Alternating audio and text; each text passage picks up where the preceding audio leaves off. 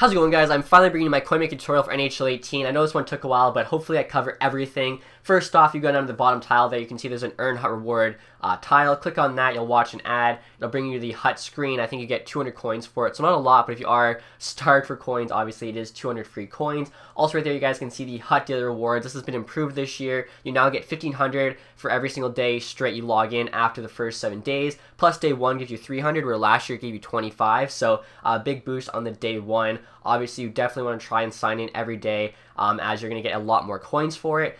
For instance, if you sign in every single day of the year, you'll actually get over 500,000 coins, which is absolutely amazing. Compared to, let's say, if you signed in every other day, you'll actually get around 55,000 coins. Even if you sign in every single other day and you're actually playing like half as much as somebody else, you're only getting about 10% as many coins. So definitely do your best to sign in every day. It is well worth it in the long run. Next, I just want to cover the solo challenges. Obviously, this is a new feature to Hockey Ultimate Team. There's both limited time solo challenges and solo challenges that are available all year. There's actually some very good limited time ones that are easy to complete, like this one right here. Difficulty rookie, score 5 goals, and you'll actually get 1,700 coins for doing it, which is a lot more than a regular game, and you're only playing 2-minute period, so you're going to finish it much quicker. Same with this one here, semi-pro. You'll get 1,200 coins plus a consumable pack. Consumable pack you can usually quick sell for around 700 coins, so that's almost 2K for a game against a semi-pro. Right here's actually a cool new one, the Team Week Challenge. You can see you can actually get a bronze collectible from beating this one. It's on All-Star, but if you do it, obviously it's worth it. Collectibles are worth a lot this year. I got a silver collectible there, a Team Week collectible. So again,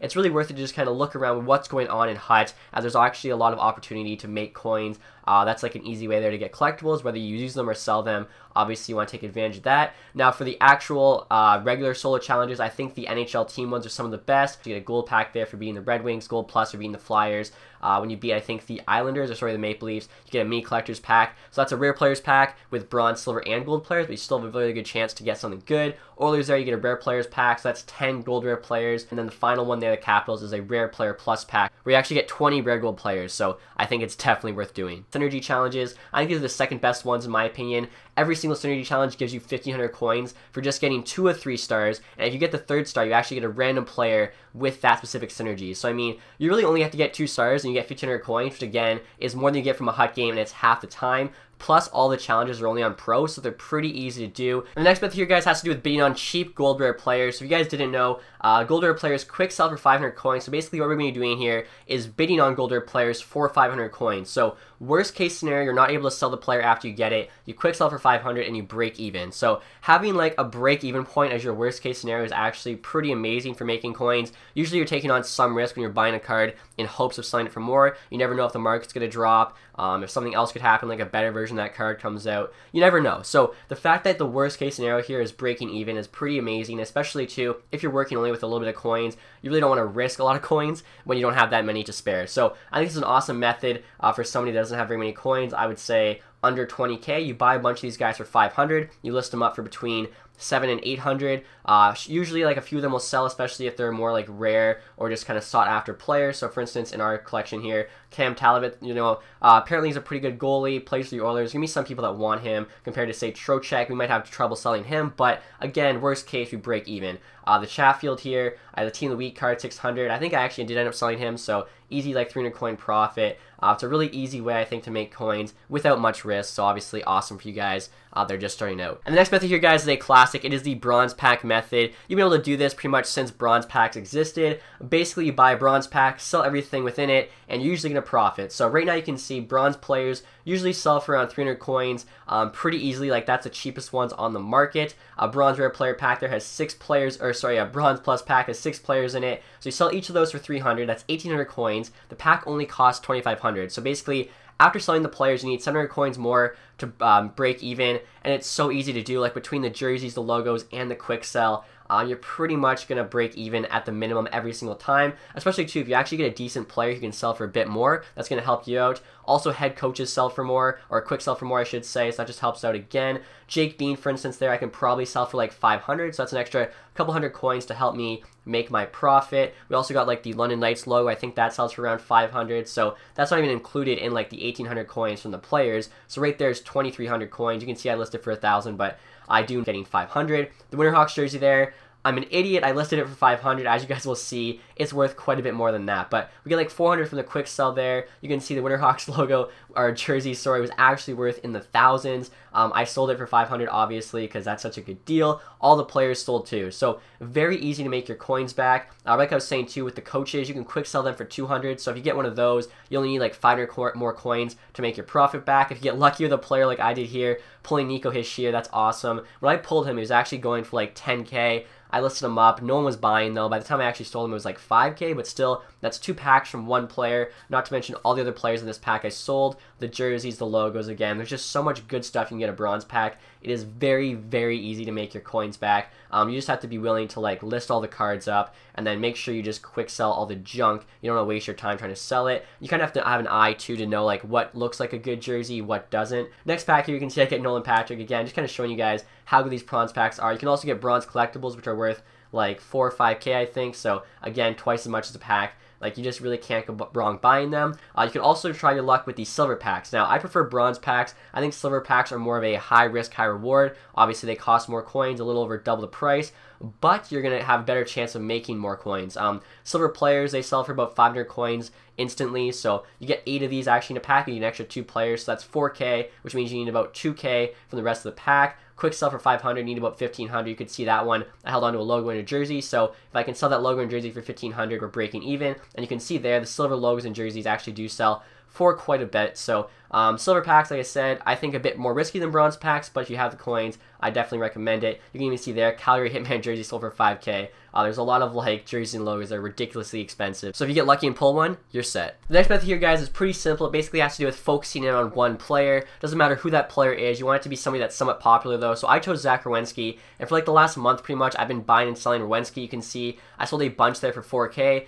Basically, what I would do is go on the market. Whenever there was one that was like 500 coins or cheaper, so basically 3,500 coins or less, I'd buy it, relist for 4K, and I'd do that for all the ones on the market. So I kind of like controlled the Werenski market, and as there was more on the market, I'd somehow just have to like lower it. So I would start listing for 3,500, slowly coming down with the market, but overall, always making sure I'm making a profit. And it's a really good strategy to do if you have the coins and you know there's a certain player that's high demand. The next method here, guys, is another classic method. It is the 59th minute. So if you guys don't know how to do this, basically you're going to go to the market, go gold rare, put in your buy now max for basically whatever you can afford, and then you're going to click RB as many times as it takes till you get to the 59th minute. So you can see I'm skipping here, and we're basically going to be at that auction spot looking for deals. People are listing their cards for an hour way under market value. Now, to do this, you need to know the market prices of cards. If you don't know the market prices of cards, it's very tough to do. You could get lucky. For instance, I just took a look at a Forsberg that's up for 750, 85 overall. Forsberg's a good card, pretty popular player. I figured that's probably a little cheap on Forsberg, so I basically took a risk there, even though I knew he had to be worth more than that.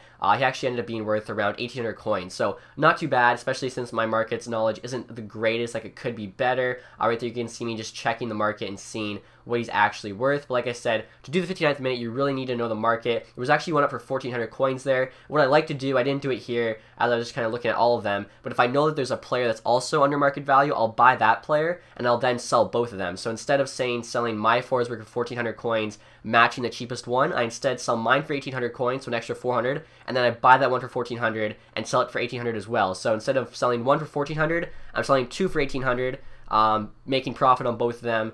You know, just extra profit. I actually did it here with Team of the Week Drysdale. I pulled one in a pack. He was going for around 20K coins when I checked the market. I seen there was one up for 14K. So rather than leave that one up for 14K, I buy it and list it up for 20K as well. So I take out the cheapest one. Now mine are the two cheapest. I make 20K on mine and then make an extra 6K profit on the other one. It's just a very easy way to maximize your profit and make sure that the people are buying your cards when they go to check the market. And if you guys need help with the market as you're unsure of player prices, I highly recommend Brian Storm's Google Doc. I believe he updates it daily, like you can see there, October 11th, last time this was updated. Now the prices are for Xbox, but still it should give you a pretty good idea for PS4, and he has the prices for pretty much all the players that you'd actually be using and selling. So rares there, 2 to 5K. He's got Carter, Draisaitl, Eichel, Johansson. He's got 5 to 20Ks, 20 to 50Ks, 50K plus. So if you see a player like in that 50K plus column, anything for under 50K when you're at the 59th minute, obviously you want to scoot them up immediately. try and flip them. He's also got all the legend prices there, the Evo prices. Obviously, the Evo cards are very expensive, and they're always kind of trending up. He's also got the prices for like silver goalies with the really good synergies, and the bronze goalies with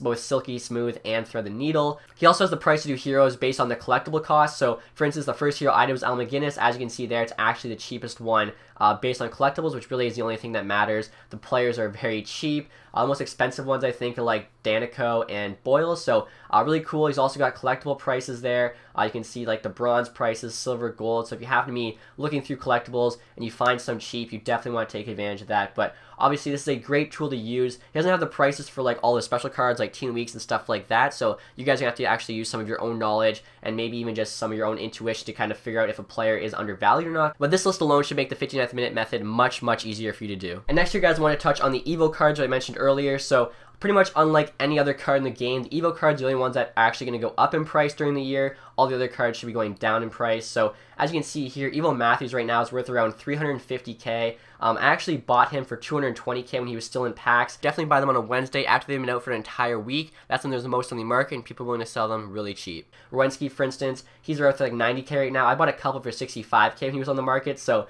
I could easily sell them for 90k right now. I have three of them, 25k profit each. The Matthews, I'm looking at like over 100k profit on, and like Matthews has gotten one upgrade. Rowensky hasn't even gotten an upgrade yet. So by the time they've gotten like 3 or 4 upgrades, it's going to be a ton of profit. I highly recommend investing in Evos while they're in packs, when they're their cheapest, and then selling at a later date, definitely though before Team of the Year. The next method here, guys, has to do with buying collectibles. More importantly though, your knowledge of HUT and just kind of how cards work in game. So the first week the Team Week set was out, a lot of people thought that the Team Week collectibles for week 1 could only be used for that first Team of the Week, which was like the Vegas Team of the Week, a really bad Team of the Week. And because of that, a lot of people were selling their collectibles undervalued. As you can see, I'm buying a ton here under 5k. As it turns out though, we found out from the EA guys on Twitter, you could actually use these collectibles in the next week's Team of the Week set, which had a McDavid in it, which made their price soar. Now there's like an OV and a Kane in the Team of the Week. So anyone who bought those Team of the Week collectibles for really cheap when the Vegas Team of the Week was out, before people knew you could use the collectibles in any week, made a ton of coins. You can see I bought a ton there for like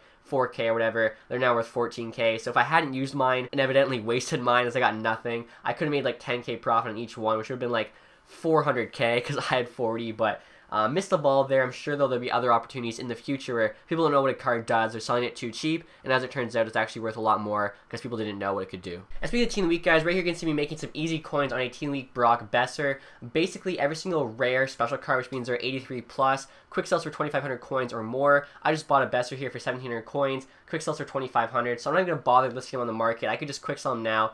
Easy 800 coins. I didn't have to waste my time. I probably could have sold them for like 3k, but just to kind of show you how easy it is. A lot of times people just don't realize what cards quick sell for, and that's an easy way to make coins. So next method here, guys, this is so much a method as it is knowing what events are going on in game, as a lot of times you can actually use that to your advantage to make coins. So face off Leno here is going for like 67k on the market. Now you can actually do the set to get him with using 2 face off collectibles.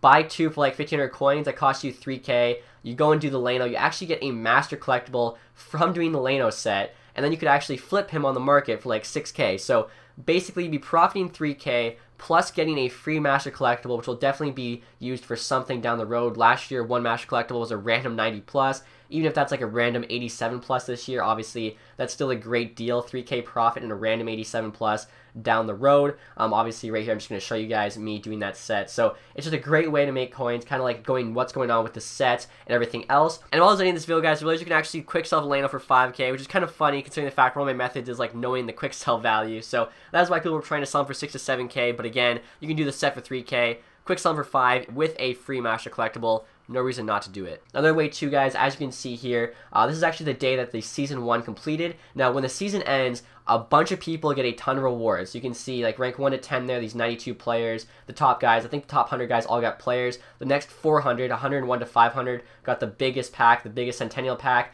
500 people there got the next Centennial pack. What is it, 4,000 got the regular Centennial pack, another 5,000 a Gold Plus pack. So basically, a ton of packs are just flooded into the market. Everyone's ripping them open, getting a bunch of cards. They're just trying to sell everything and get immediate coins. So if you actually go on the market and start buying players the day the season ends, you'll actually be able to find a ton of steals. As like I said, so many packs are being opened up. So many people just want to get instant coins. They don't care if they're underpricing their players. So I got a Marner there for 1,500. I think I sold him for like 25.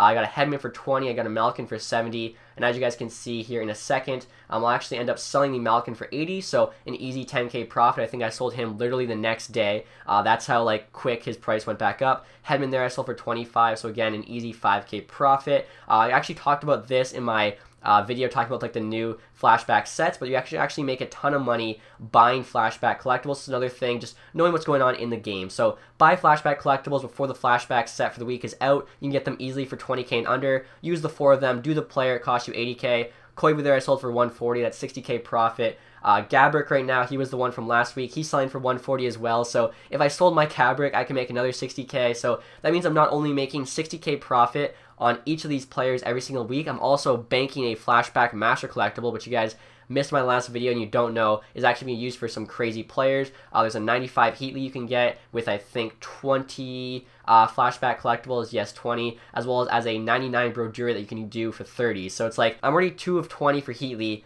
plus I make 120k coins. It's like such a sick deal. I don't know why more people aren't doing this, but I definitely recommend, you know, doing the flashback set, selling the player, and then saving up those collectibles. And finally, guys, my last piece of advice here is how the market is always dropping. So one of the worst things you can actually do is hold on to your cards. It's best to sell them immediately when you get them, as that's when the most hype for the card is. That's when there's like not a better version of the card out yet. As you hold on to the card, there'll be more packs being pulled and more of that card being pulled, which means bigger supply, more competition between people trying to sell the card. So whenever you get a card that's worth a lot, or even if you're buying and selling, you want to sell those players immediately before anyone else has a chance to kind of like undercut you. As you can see here, just throughout the last month, Rowinski's dropped from 4k to 2.5k, or actually, sorry, 2k. You can see I'm selling him for 2k now. I was selling him for 4k. McDavid, for instance, was worth over 200k when the game first came out. He's now worth 100, sometimes even less than 100. So it definitely makes sense to just sell your players as soon as you get them, even if it's a player you really want. Like, let's say it's McDavid. I could have sold McDavid when the game first came out for over 200k, and just bought him back now for 100k. So I had an extra 100k just for simply waiting. So it does not make sense to hold on to your cards.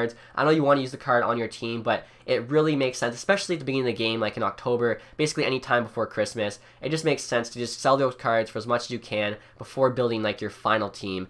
So that's basically it, guys, for my advice for you. Hopefully you learned something from this video. I tried to include as many different coin making tips as I could. It's pretty much all the different ways I make coins in this game. If you guys have any questions at all, feel free to leave a comment. If this video did help you out, please leave a thumbs up. Other than that, guys, thank you for watching. Have a nice day. Goodbye.